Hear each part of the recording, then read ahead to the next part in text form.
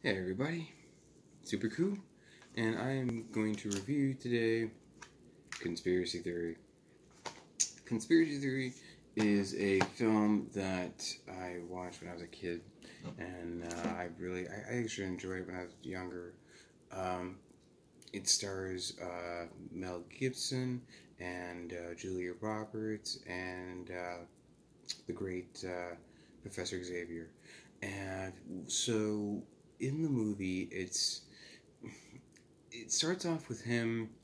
He plays the everyman conspiracy theorist. Like it's just they tried to make this character into a, a mixture of all conspiracy theorists, like combined into one.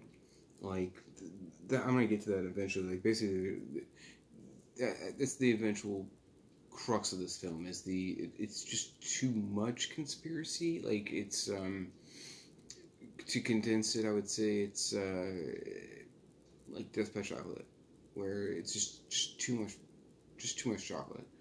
Um, the starting off with basically it starts off in the first few minutes you get to know who this character is. You get to see him working at his job. He's a taxi driver, which I think might just be a call to taxi driver.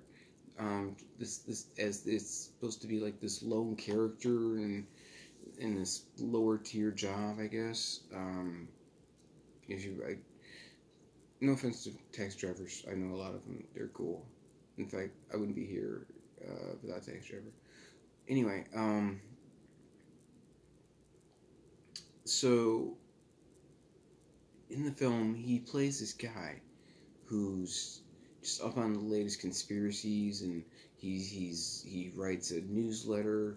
Um, the film itself, starting off, I want to start here. The film itself is, I've noticed, is written like a conspiracy, in that it takes you through a lot of twists and turns. Like if you've never seen it before, you don't know how it's going to turn up next. Like each scene, it just reveals more of the story than what it did before in ways that you might not expect, both good and bad. There's just instances in this film where I think his character choices in the film don't make sense if they're in the real world. Like, just the natural, his motivation is not clear enough, I think. Where it starts off as him just being a conspiracy theorist, and you don't know much about him more than that. There's a couple scenes where he gets a little more depth, that you see he's kind of got like a loving side. He talks to one of his customers in the cab about being in love. In the same scene, you also see him black out, and then when he comes back from the blackout, he's actually driving with the guy in the back, and then onto oncoming traffic, and he has no idea. He just woke up from the blackout, and the guy in the back has just been freaking out this whole time, right? So you get that all in like the first 5 minutes, like literally, very quickly. This movie is very condensed. It's it is there's a lot to compact, and because of that, I think there was a lot people missed and then misinterpreted because of it, and so therefore it didn't do great in the box office. I looked it up on IMDb. It took about 70 million for a budget, and then it grossed 75 million, so it did not do well. The You see him after the first few scenes. You see him where he lives and what type of place it is. It's just super paranoid. You see how he's got the newsletter that he writes. He's got a friend called Flip, and Flip is like an old army vet from Nam. There's a lot to compact in the first like half hour. Like it's I don't want to go into detail because it would literally take me half hour. I've done previous videos I had to remove and re-edit or like just redo again because A, I don't have editing. B, there's just so much stuff in the film because it keeps you on your toes throughout the film as a suspense. The you are you see this guy in these different shades of light, right? One instance, yeah, you see him as this conspiracy guy, so he's kind of paranoid and kind of a creep. Another scene, you see him, he's got kind of a heart to him where he's talking about love, and he talks about how you would just be free to like jump off the Empire State Building yelling Geronimo. That in itself then plays off later in the film. You've got scenes with him and Julia Roberts. Um, you you don't know how they meet eventually, but eventually you kind of do. Um, you There's a lot of parallels in the interactions of those instances as well. Like you get to meet her a first time, and then you get to meet her a second time, and then they both kind of they mirror each other, but with worse circumstances.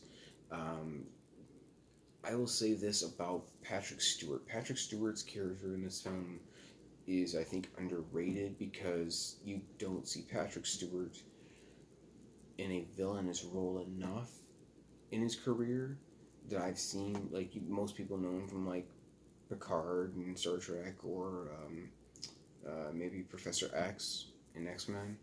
Um, I see him in a few other roles, but I don't remember all that many that he's played like a villain. And he does play a villain well in this. I think it's really great. Um, you see how basically I was going to go into how the movie started basically and just kind of leave it midway through, so because I didn't want to give away the ending, but that took like literally a half hour, and I just don't have space on my phone.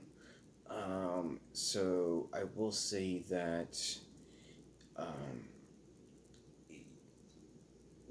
by the time you get to his place with her, and you find out why, there's a moment in the scene where it shows who this guy is. You find out uh, that as the story progresses, it gets more in depth and you go deeper and deeper into the rabbit hole. And then you find out by the end of the film how each of the small pieces that at the beginning of the film all just kind of all added up. I would say it's decent writing, but it's just too focused on the theme of conspiracy theories. Like the story itself is written as a conspiracy theory, like taking you down that rabbit hole. The There's a conspiracy theory of Julia Roberts about what happened with her dad in the movie. She's trying to find that out. Um, Patrick Stewart's part of the conspiracy theory is being one of the agents of the government. There's other players involved with other agencies of the government that you're not quite clear about. There's It's definitely a suspense thriller. That's what they were trying to go for. Um, the things I do not like about the film are the way they wrote the actor, or not so his motivations are not clear. There are instances where it starts off basically to give a point in the movie for frame of reference because of what I'm talking about. He gets a whiff of a conspiracy. He goes on the trail of that conspiracy following a couple agents that work for the government.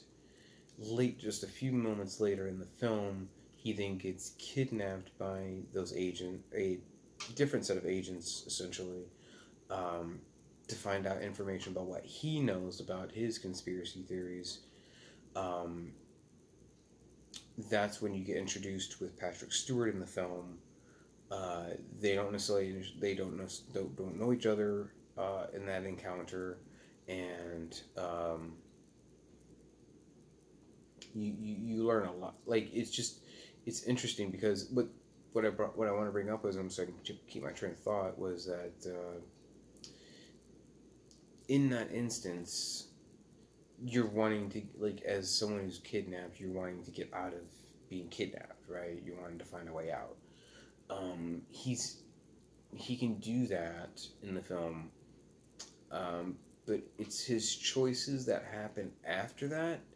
Like, it's supposed to be like he's kind of on the run from the government agents that kidnapped him, um, but the actions that he takes don't aren't the best choices to make to do so to get to that to get away. Um, it's just the way he goes about his actions, the way he goes about doing that doesn't match the motivations that was given to him. Um, I would say that I think, yeah, basically when you're just punch, I'll say this, when you're punching cops and like uh uh uh and not just cops, but like you're fighting doctors and nurses and shit, and like it's just basically GTA 4 for you. Um, I think that's a problem in the story.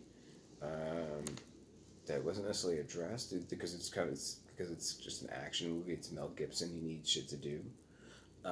There's one scene in the movie that didn't make any sense because where he's able to get away from the agents in the film, and to do so he hides out in a car. Um, it turns out in the film just so happens to be Julia Roberts' car at the same time, and he they both discuss it, and he does not know that it's actually that it's her car, so therefore he was just chilling in some random car waiting for someone to get in the car to then like take them hostage and get away.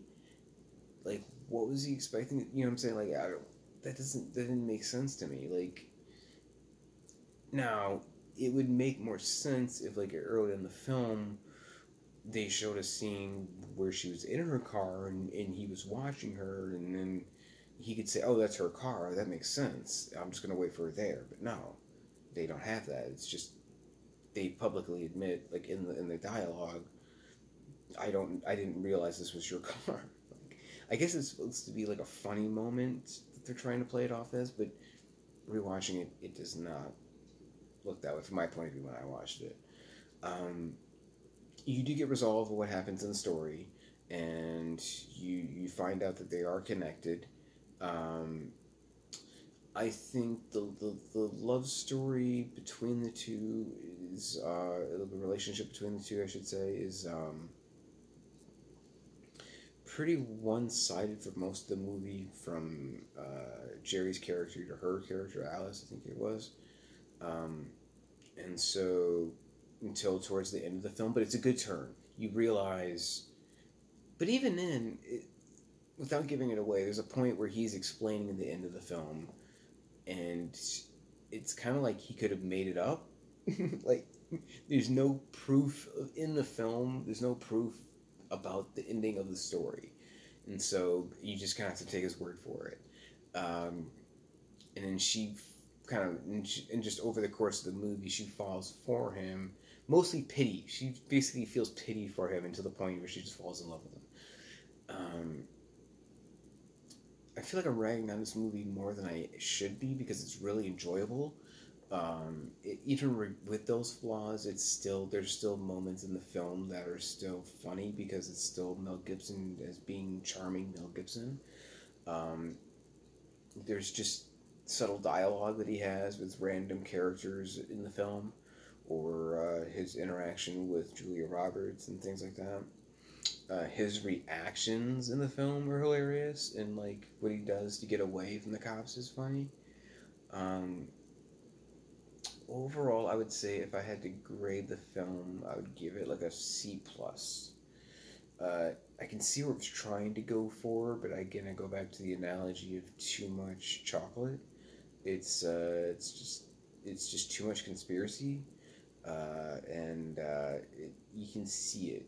and like the book of Catcher in the Rye was a reference. There's a scene where that really stands out, and how they develop that line and how they bring it into the movie kind of stood out for me.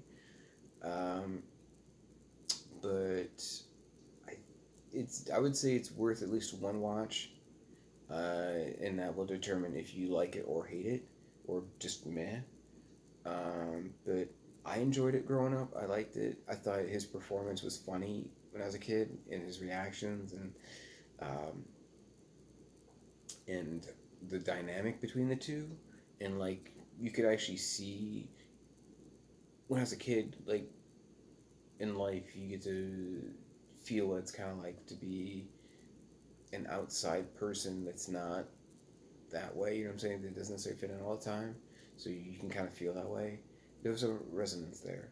Um, so I really enjoyed that aspect of it. And so when they in that scene about when they're talking about, um, you know, about buying multiple copies of Catcher in the Rye, you know why he does that, just to feel normal.